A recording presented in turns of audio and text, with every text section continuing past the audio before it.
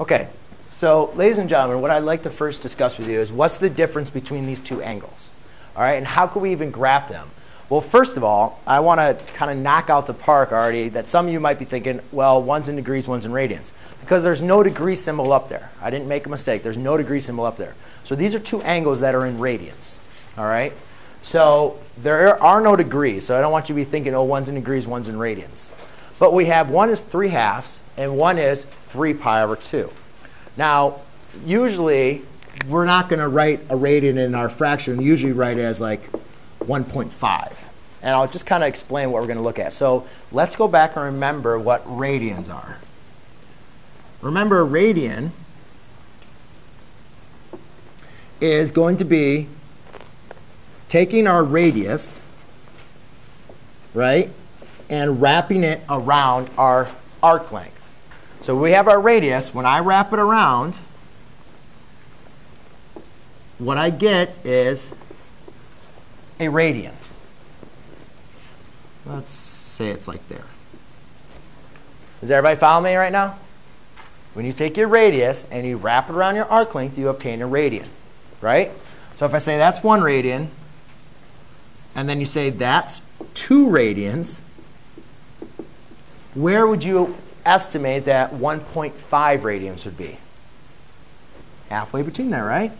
Somewhere right around there, all right? So therefore, the angle of theta equals 1.5 is the rotation of a ray about your vertex at the center to about that angle. So that is when theta equals 1.5 or 3/2. Does that make sense, Mackenzie? Does that make sense? Does everybody see that? Radius, radian, 2 radians, 3 radians, and then what's halfway around? So if that's 3 radians, then halfway around the circle is how many radians? That one lovely mystery number, pi, right? So how then am I going to do 3/2 over pi? Well, let's look at it. So if here's pi, right? Right now, my circle is broken into halves. So if from here to here is pi, then from here to here is what?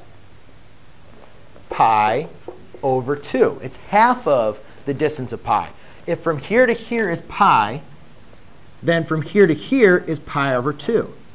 So if I was going to add another half to pi, pi plus pi over 2, put them as the same denominator, and you'd get 3 pi over 2.